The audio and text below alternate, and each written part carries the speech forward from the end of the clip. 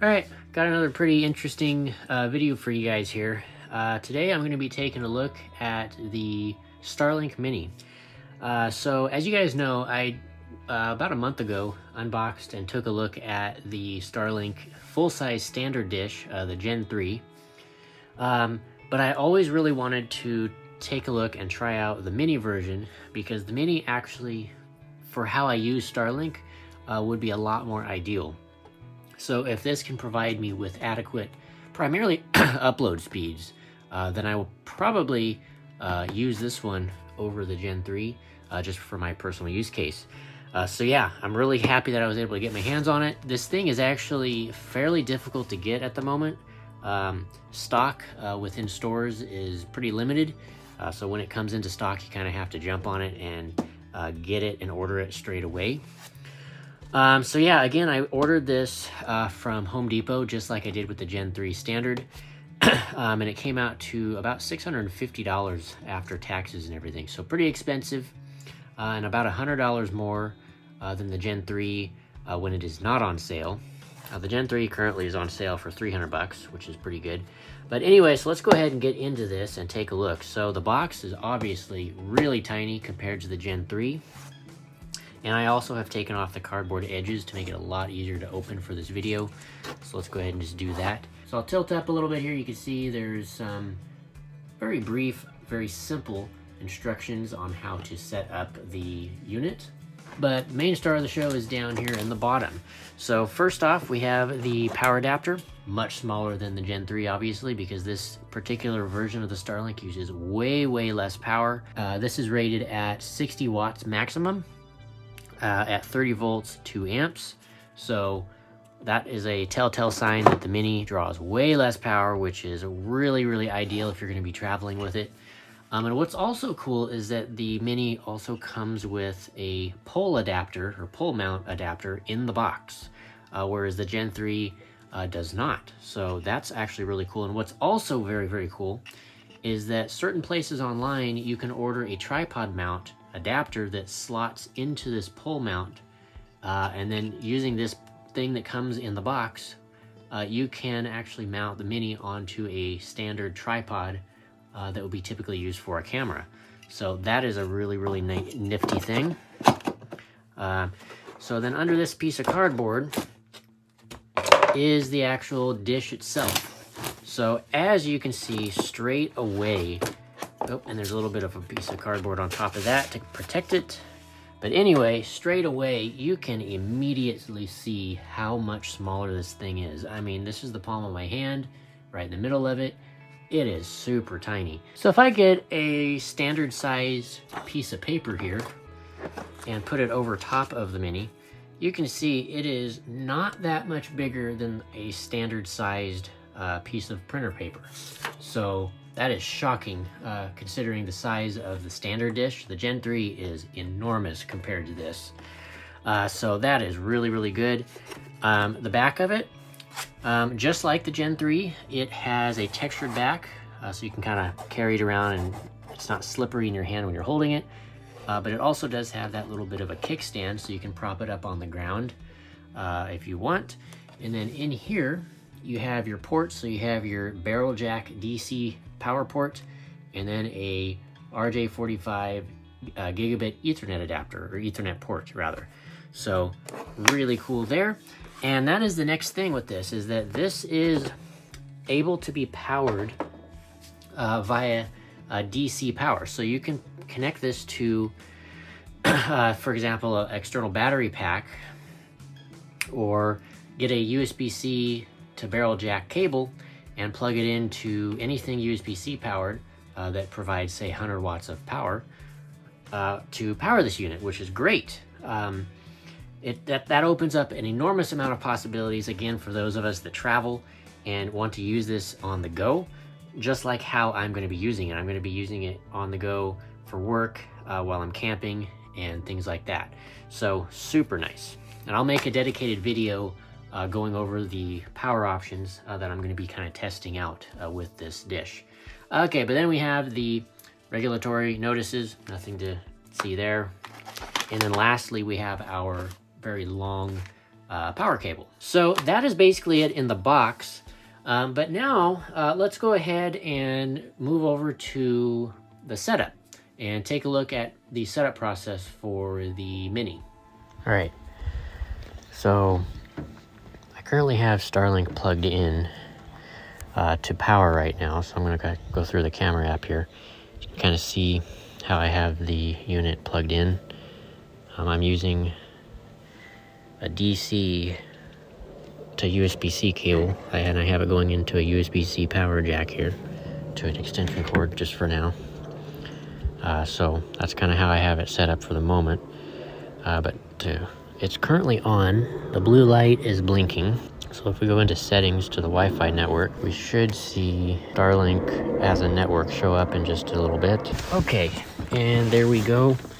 So we can see straight away now the Starlink has connected, or broadcasted rather, its Wi-Fi network. I click on that, there we go.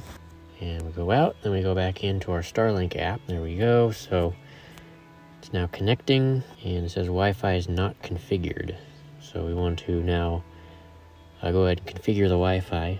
While it's doing that, it's also calculating its orientation and talking to satellites and everything like that. But let's go ahead and configure the Wi-Fi. I'm gonna call it that right there. AWSK network, submit. And so then from this point, it's going to apply the settings. All right, there we go. So the Wi-Fi has now been configured, and I can tap below where it says connect, and it will connect to this Wi-Fi network. Wants to join, hit join. Now it's going to attempt to connect to that new network that is being broadcasted, and there we go. So we are online and ready to go. So the next thing we need to do is two things. It has a software update. So it has a software update that is currently downloading itself at the moment. So that must mean it has some sort of a connection, even though it says to activate. So I do need to activate it right now. So I'm going to go ahead and do that. And now here we are on the activation page to choose what service we would like. So I skipped through some of the other settings because it had some personal information such as typing in my email and password and things. But now this is where you get to choose what type of service you would like for your dish. You can choose unlimited or a 50 gig plan. For this particular one, I'm going to go with the 50 gig plan for $50 a month, because the ideal way to use this is if you are not going to use, let's say, more than 165 gigabytes, because they charge you basically $1 per gigabyte. So if you do not intend to go over 165 gigs in a month, you can have a little toggle within the 50 gig plan to enable additional data beyond that initial 50 gig cap. So that's kind of how I'm going to use this. So I'm going to do the 50 gig plan, add to cart. All right, so there we go. So it's now active. Again, I kind of had to jump through or skip through because it had a bunch of personal information was showing up. But I had to add the service to the cart on Starlink's website and put in my payment information.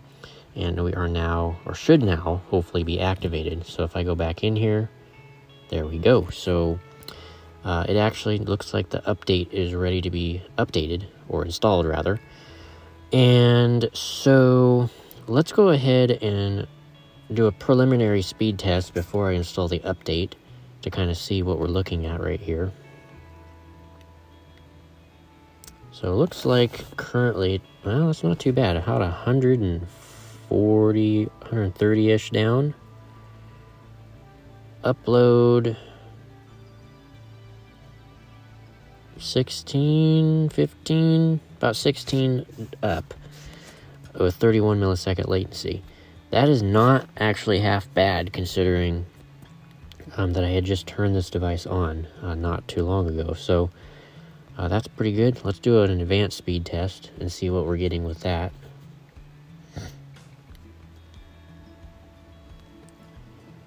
So Starlink to the internet, from basically the dish to the satellites, looks like it's getting about 80 on average.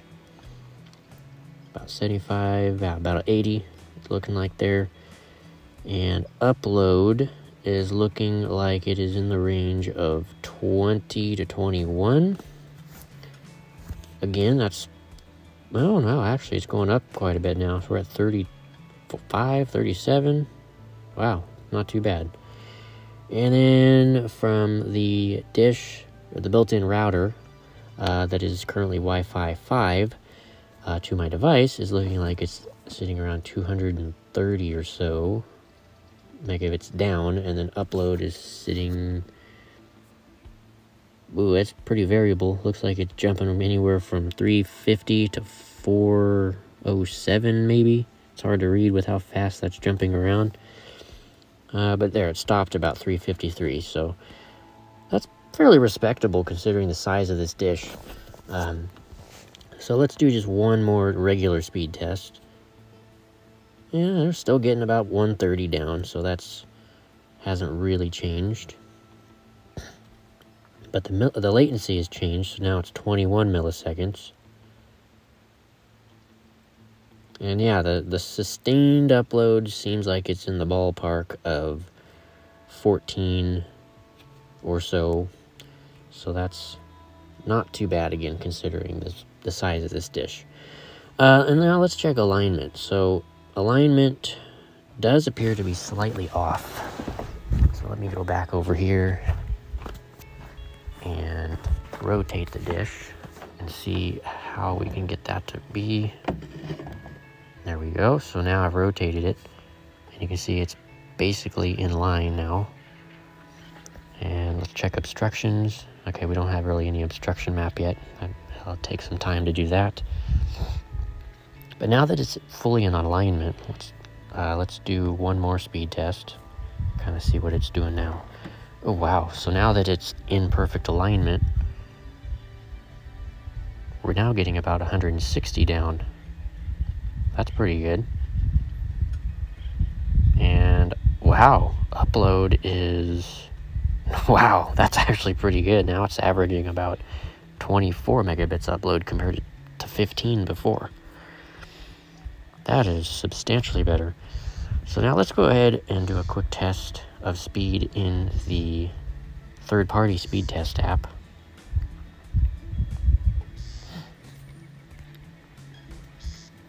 (23 millisecond latency, not too bad. Yeah, about 140, maybe 150 even, through the third-party speed test app. Now let's check upload.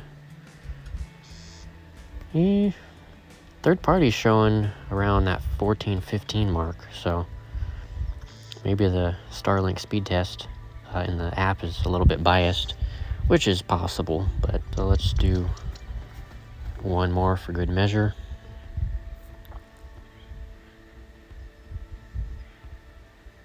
And actually it looks like a little bit of a change has happened, so a different satellite must be flying over, because now we've dropped down to about 50 to 60 megabits down. Quite a bit less than what we were getting before. However, the upload is slightly higher. Yeah, with 29 millisecond latency. Okay, so not too bad. So anyway, so that's basically it for the initial setup of the Starlink. So I'm going to go ahead and now install this update. It's going to go ahead and shut off the unit and go put it into a reboot, and that should be it.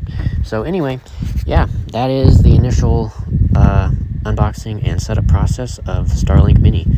Stay tuned for some more additional videos and content on the Mini. I'm going to be doing some additional speed tests in different locations that I plan to be traveling to, as well as doing some different power options. So different options that you can plug the Starlink Mini into, such for the DC power and other things like that. So keep an eye out. There will be some more content soon.